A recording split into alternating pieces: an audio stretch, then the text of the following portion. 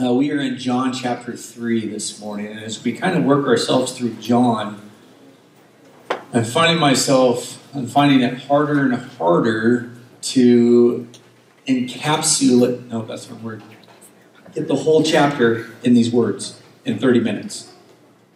I'm having a harder time doing that. So we're going to probably begin to just poke our way through some of this stuff. Like today, what's in John 3?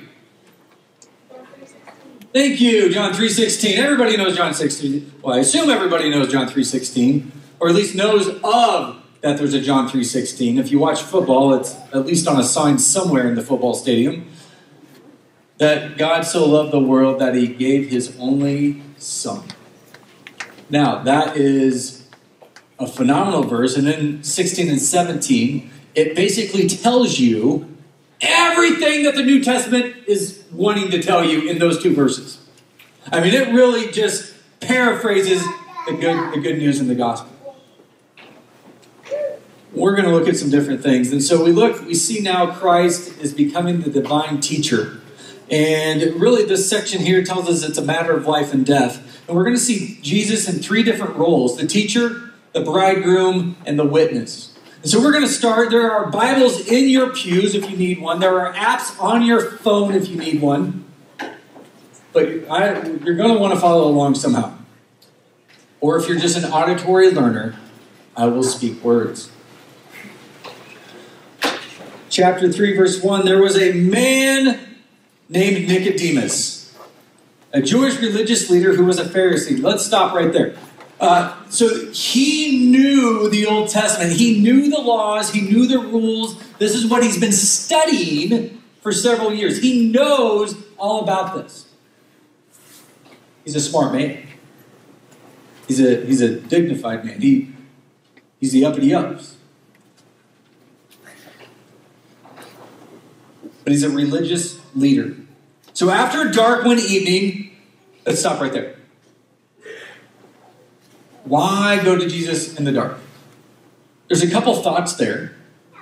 One, he did not want the other Pharisees to know he's speaking to Jesus, because right now the Pharisees are like, who is this man causing us trouble? He is not going by our laws, and he says he's the Messiah. He says he's the Christ. Who is he? But maybe he just wanted to have a conversation with Jesus. And sometimes the best conversations are at night, after we've processed the day. Sometimes they're in the morning before we leave for the day. Sometimes they're in the car while you're being pulled over. But after dark one evening, he came to speak with Jesus. Rabbi, he said, we all know that God has sent you to teach us. Your miraculous signs are evidence that God is with you. And Jesus replied, I tell you the truth, unless you are born again, you cannot see the kingdom of God. What do you mean? Exclaimed Nicodemus. How can an old man go back into his mother's womb and be born again? And Jesus replied, I assure you, no one can enter the kingdom of God without being born of water and the Spirit. Humans can reproduce only human life, but the Holy Spirit gives birth to spiritual life. So don't be surprised when I say you must be born again. The wind blows wherever it wants.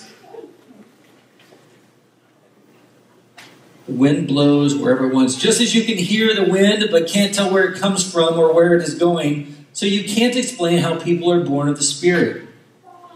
How are these things possible? Nicodemus asked. You are a respected Jewish teacher, and yet you don't understand these things. Let's stop there for a second. There's going to be people in our life, there are people in our lives that we've been around Jesus for a long time, we just don't get it.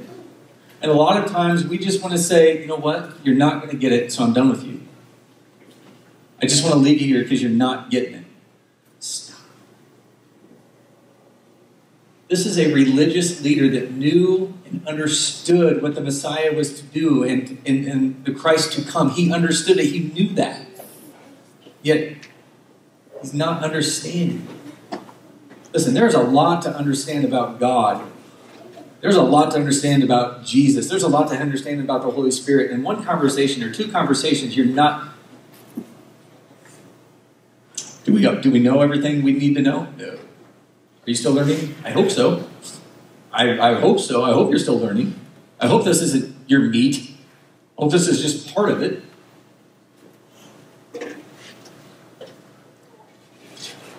We do see later, we don't know what happens with Nicodemus here. We don't know. Did it happen right away? I think over the next 2 years, as he continued to see Jesus work and hear the stories of Jesus, he made a decision to follow Jesus. Not law, but to follow Jesus. Because later, after Jesus' death, we'd see Nicodemus come again.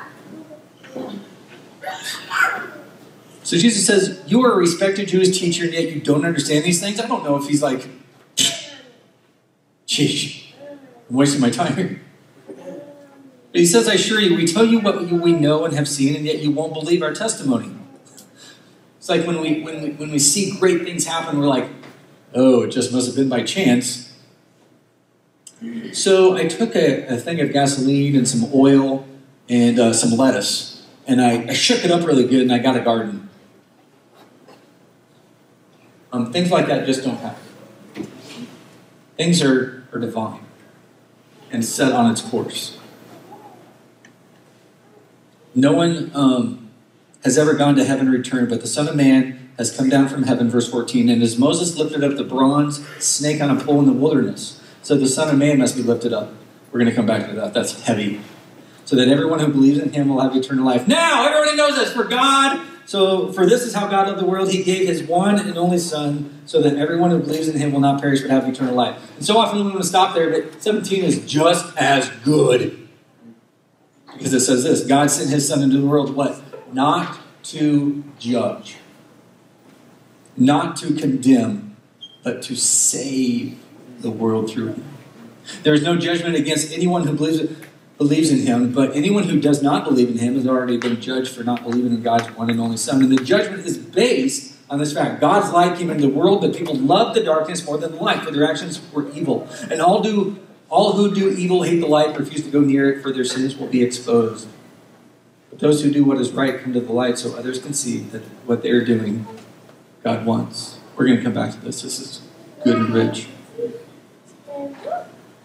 4 things I want to point out here. First of all, Nicodemus was saying, Jesus was talking to Nicodemus and said, hey, he brings up birth.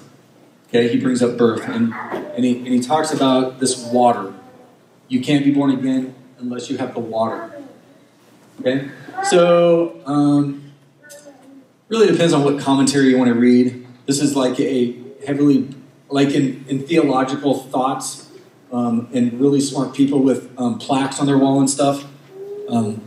I have them too. I just signed them myself. These actually have colleges on them. This is a heavily debated, like, what does water mean? What is it? So there are 3 options. One is the amniotic fluid. However, there's nothing in Jewish tradition or Jewish literature that would associate the word amniotic fluid with water. No. So that one's kind of out. There's a possibility of, well, it meant purification. And the Old Testament was filled with associations with the Holy Spirit and the wind and water, especially in terms of bringing people back to life. And so that's a possibility. The one that makes the most sense is baptism for me. The one that makes the most sense of being born into water is baptism. And here's why. This gets really technical, and I didn't know this until I looked it up and started studying this week. So some of you guys are like, why are we talking about nouns? Is this English? So glad I'm done with school. So both are nouns. Water and spirit are nouns. And they are governed by a single preposition, which means they're referring to one birth, not 2 births. So you don't have the birth of the water, you don't have the birth of the spirit. It's specifically talking about there's one birth. Secondly, if you guys want to look this up, you'll have to write it down. Water and spirit is linked to Ezekiel 36. And Ezekiel is a prophet, 36, 25 through 27. We also see that baptism, obviously, has already been introduced by John the Baptist. And we're going to get to him in just a little bit, because he, like I continue to say, John 3 is overshadowed by John 3:16. I mean, that's a key verse. It's great. But there's some stuff that John says at the end here It is so powerful, so great. And so baptism has already been introduced by John, so it's probably the first thing that's popping into people's heads when John's readers, and even Nicodemus, is reading this. Or hearing this and reading this. Water and Spirit are connected in other passages, for instance, Acts 19, 1 through 7. When you look back at the Greek and the Latin fathers, they interpret this verse as immersion, baptism. Just in a few moments, we're going to read a part where we see Jesus baptizing. And then a seventh reason is John's original readers could hardly have read this combination and not thought of baptism. John's baptism will give way to Jesus' baptism, which will give way to Christian baptism, which is what we have now as immersion. And so, to be born again, let's make this simple, okay? Everybody's like, I just hit a deer. That's a lot of information, okay? New life comes through baptism. New life into God. New life into this, the spiritual life comes through baptism, immersion. Okay, that's the best way we can sum all that up. I know some of you guys are wanting to bigger with me. So do you have to be baptized to be saved? If the Bible exclaims it and screams it, it's a good idea to make sure that we've done that. Okay? It's a good idea to make sure we have all the bases covered. So then he starts talking about the wind. Verse 8. The wind blows wherever it wants, just as you can hear the wind, but can't tell where it comes from. And so this wind kind of goes back to Ezekiel 37, 1 through 14. And many of you may remember this. Ezekiel was a prophet, and he was in the valley of dead bones. And he prophesied to the wind. And the Spirit came and gave those bones new life. Lauren Daigle's, when I first I thought she was going to be, just the way she sounds, okay? I thought she was in some Southern gospel choir, because Lauren Daigle just has this booming voice. And when you see her, she's like she's a stick figure. Like, where do you get all that? Where does that come from? She sings a song now about dry bones coming to life. And that's a prophecy done by Ezekiel back in the Old Testament. We see next that Jesus talks to Nicodemus about a serpent on the pole. And you might be asking yourselves, why is Jesus referring? Because this is what Nicodemus knows and understands. This is stuff he teaches and he preaches. This is stuff that he studied. He knows what Moses did. He knows what Ezekiel has prophesied. Because that's what he knows. It's what he studies. It's what he teaches. And so in Numbers chapter 21, there's a story of sin. And the nation of Israel rebelled. And God sent fiery serpents. You mean the loving God? Many people died that were bitten by those serpents. But it's also a story of grace because God told Moses to build a brass serpent. And he would lift it up on the pole for all to see. And when people looked by faith, they were saved from the serpents. I want us to look at that word lifted up, because when we look at that here, so the Son of Man, just like Moses lifted up that, the Son of Man must be lifted up. And here's what the lifted up means. To be crucified and to be glorified and exalted. To be crucified and to be glorified and exalted. And so when we think of the cross, this was not the end of Jesus' glory. It was the means of Jesus' glory. It was the doing, not the end result. It had to be done. It was the means. It was the action. And then he goes into light and darkness, and we see a lot of light and dark here in John. And Jesus is really good in the extreme, but he's not very tame.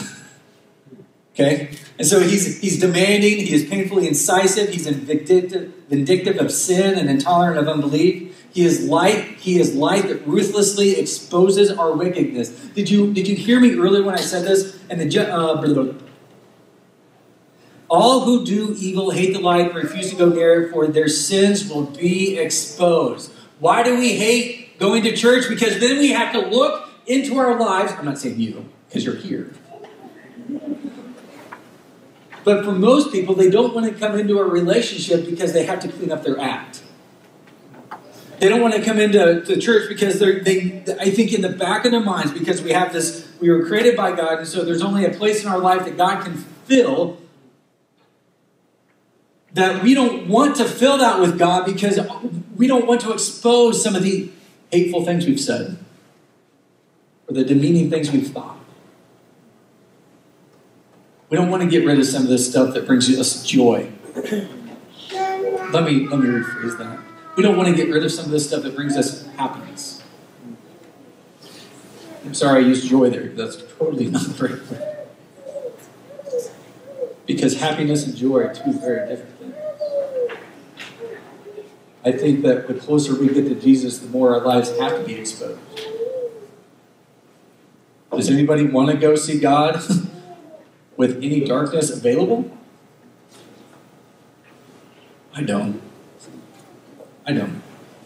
So the closer we get to God, the more that has to be revealed. And our hearts are going to be revealed. They're revealed to Him now. He knows what's on our hearts. He knows what's on our minds. He knows the terrible things I've said and the terrible things I've thought. And that's why Jesus said, hey, you don't have to actually murder somebody. You can think of it in your head and it becomes, it's like really doing it. So we see Jesus as the teacher, and I hope that you've learned something through that story of Nicodemus, because now we enter a time where verse 22, then Jesus and his disciples left Jerusalem and went to the Judean countryside. Listen to this, Jesus spent some time there, baptizing people. That's awesome. Because a lot of times we think of John doing it, or we see the apostles doing it, and now we see ministers. Can I tell you something? I'm happiest when I don't have to be the one baptizing. That means somebody else played a role in that person's life. That means somebody else led them to Jesus. Somebody else told them the good news. I'm happy to do it, don't get me wrong. Very happy to do it. And I usually let the people being baptized suggest who they want to have that happen. So Jesus spent some time there baptizing people. And at this time, John the Baptist was baptizing in Aenon, near Salim, because there was plenty of water there, and people kept coming to him for baptism. Okay, so John had to put in parentheses, this was done before John was put into prison, just so we know that John the Baptist is still out here. And then about 9 months later, from right now in the story, he gets put into prison.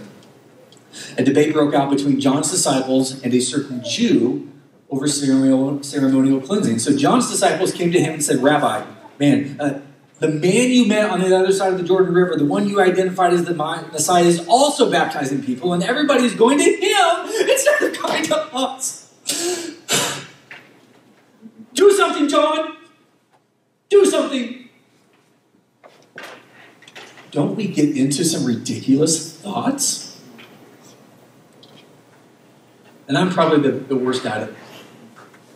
Why would you want to go to that church? We have it all here. We don't even charge for coffee. No, I'm a big culprit of that. It gets me frustrated a lot. But then John replies with this: no one can receive anything unless God gives it to him from heaven. You yourselves know how plainly I told you I am not the Messiah. I am only here to prepare the way for him. It is the bridegroom. So this is where we see the bridegroom. Jesus as the bridegroom, who marries the bride, and the bridegroom's friend is simply glad to stand with him and hear his vows. And that's a great thought. Even now, Many of us still remember that day that we were married, or not married, but we were the best man, or we were a groomsman. And just being able to represent that friend, that's key. And John's like, I just want to be the groomsman. I just want to listen to the vows. And then he says this.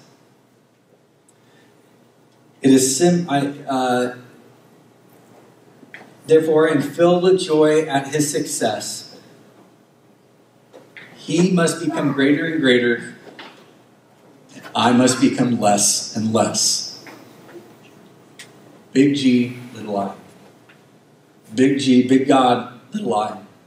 I want you to say that a couple times in your head. God must become greater, I must become less. God must become greater, I must become less. There was a time that I wanted to lead this mega church. And I always thought that was my destiny. But you know what? That was me becoming greater. Not less.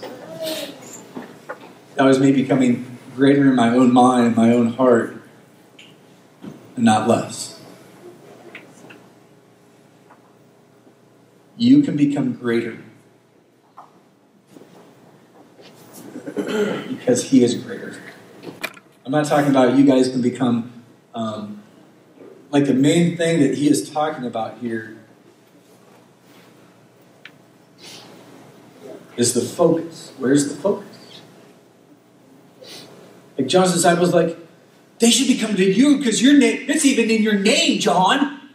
You're John the Baptizer. He's Jesus the Messiah. But they're still going to him. See, John could have easily said, you know what? You are my disciples. You are my followers. And we're going to take it. We're going to go challenge him to a baptism.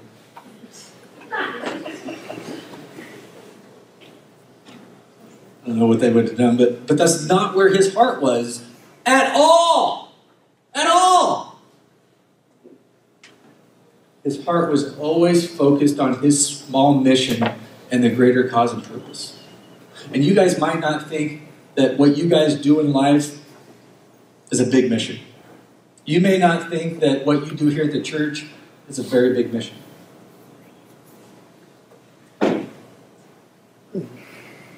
I can still remember the few people that I had relationships with when I was a Schwann's man.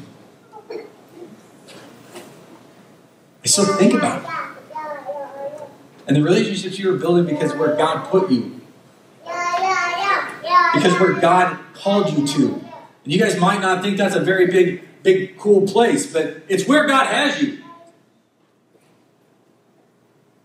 So enjoy that. Big G, little I, he must become greater, I must become less. Then we have some of the last recorded words of John the Baptist.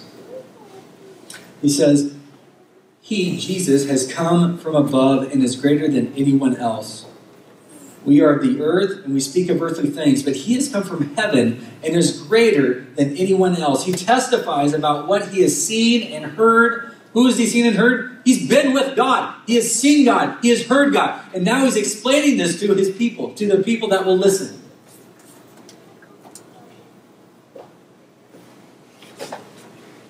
Anyone who accepts his testimony can affirm that God is true. For he is sent by God. He speaks God's words, for God gives him the Spirit without limit. The Father loves his Son and has put everything into his hands. And anyone who believes in God's Son has eternal life. Anyone who doesn't obey the Son will never experience eternal life, but remains under God's angry judgment. We see right there that he came from heaven. Verse 31, it says, Jesus came from heaven. And so Jesus is really becoming the witness and the authority and the spokesman of God. He came from heaven. In verse 32 and 33, it comes from him firsthand. Who's giving him this information firsthand? God. So this was a really big deal for John's readers and even John the Baptist's followers and disciples to understand, I'm nothing. I'm simply a tool in God's huge mission.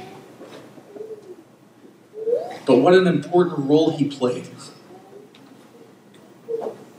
He goes on to say that in 34 and 35 that God had authorized Jesus to do these things. In verse 36, we can escape the wrath of God. And how do we do that? Well, it goes back to the very first conversation we just talked about with Nicodemus. Being born again.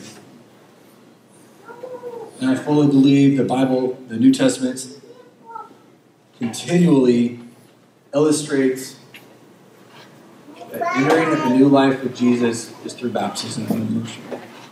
It's also by faith. It's also by confession. Confessing our sins and confession as we say, yes, I am Jesus. I surrender. I am Jesus's. Confessing. It's also through repentance, as I did 2 hours ago. 3 hours ago.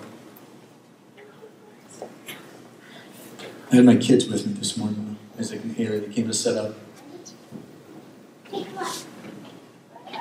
And as I was passing the police officer, I started slowing down and pulling over. They're like, what? I'm like, I just got pulled over. He didn't even turn on his lights. And I couldn't look at my kids. I haven't seen my wife yet, so that's... But she knows. Left that for her to step on as she walked out the door. We have 2 sick kids this morning, so she's not with us this morning. But, man, you think of just a small little thing like a speeding ticket. I was still disobeying the law, which is disobeying God. And then I think of, as a youth minister and having a group of about 8, and we built that into a group of about 70 in about 4 years. And through all of that, I was entangled in pornography. I mean, all of that time, just to say that God was still working through me and through the people with us, that God was still working. In fact, 13 of those kids became ministers or children's pastors or youth pastors. Even a higher percentage continued to surrender their life fully to God. Daily. Still active in a church. And so I think, I would be thinking this, so maybe you are too, that why would God work his plans and his mission through people like us? It's because his love and his mercy and his grace are bigger than what we understand. And he's going to continue to work through your mistakes. So I look over at my daughter, I'm like, honey, I'm so sorry. Isaac, he's like, whatever. And she's like, oh, it's okay. I'm like, oh, so you don't know your mom very well. It's not okay. Okay? It's not. And maybe I will just start letting her drive. Because for a long time, I mean, just even up to now, it's been, Derek, you might want to slow down a little bit. Derek, this is a 35 and you're going like 45. I always blame it on the weight of my shoes. Right? Our shoes are bigger and they weigh more. Yeah. It's a tall person problem. Even through the smallest and the worst and the biggest calamities of our own lives, God is still at work. Because he has purpose and mission for you. And the sooner we can surrender, the greater the opportunity to bring him glory. And that's really all we want to do, isn't it? Isn't it all we want to do is bring him joy and honor and praise and the glory he deserves? Because if that's our ultimate goal, then we need to become less and he needs to become more. He needs to become greater We need to become less. That's the sermon today. I must become less. He must become greater. There's other things that we can get out of this. Well, even John 3:16 is in there. For God so loved the world. Yeah, it is. That he sent Jesus, who was his only son, down to earth because he left perfection for mess, for a garbage dump of a circle. And people are going to walk away from him to die on the cross as a perfect lamb. So that we don't have to experience,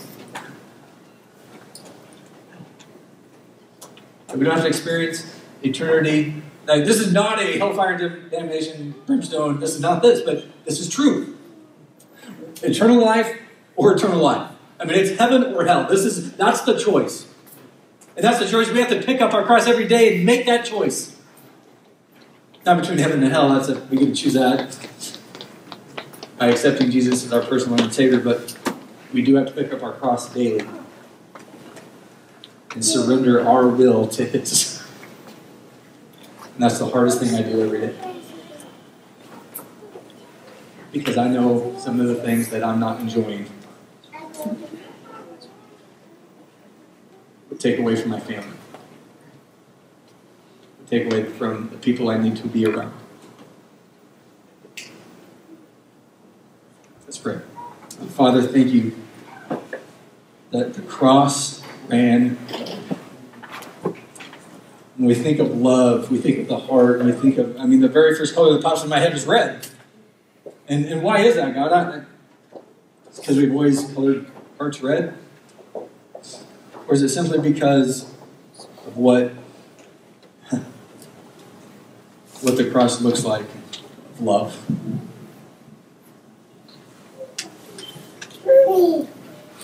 Blood-stained wood. 2 big beams. The symbol that we wear around our neck. Because we are thankful for death. But excited about life.